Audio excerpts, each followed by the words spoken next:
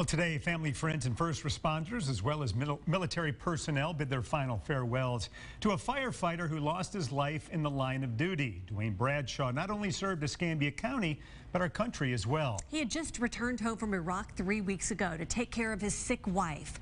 And then he was killed responding to a deadly motorcycle crash on County Road 112 near the Florida-Alabama state line. News 5's Brianna Hollis was at the funeral today at Hillcrest Baptist Church in Pensacola.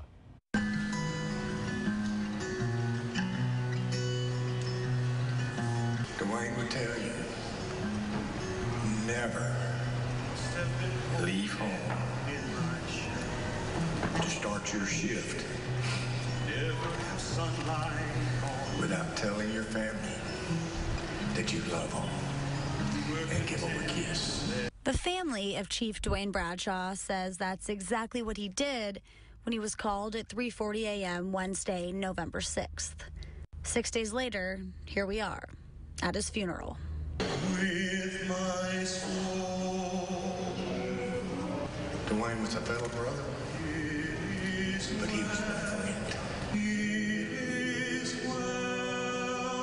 All I ask is let's do it right. Let's show him the honor, show him the respect. Firefighters and military sergeants took turns talking about how much Bradshaw meant to them. Dwain was there for me from the beginning till the end. He loved the fire service. He loves all of you. And hundreds filled the pews in full uniform, crying, praying, praise and honor, and saluting. Rest easy, my brother. We've got this from here. Reporting in Pensacola, Brianna Hollis, WKRG News 5. And as the funeral wrapped up, the procession began making its way to Pensacola Memorial Gardens. WKRG.com mobile journalist Blake Brown was there with that story.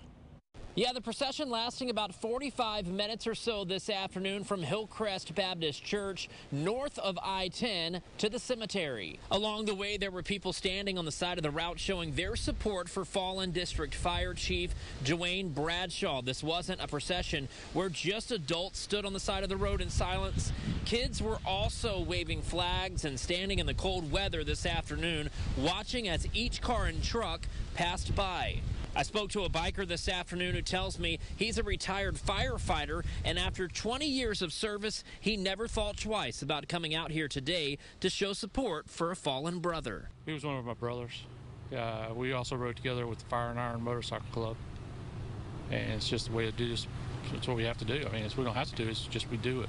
That procession ending at the cemetery around 2 o'clock this afternoon. In Pensacola, I'm Blake Brown, WKRG News 5.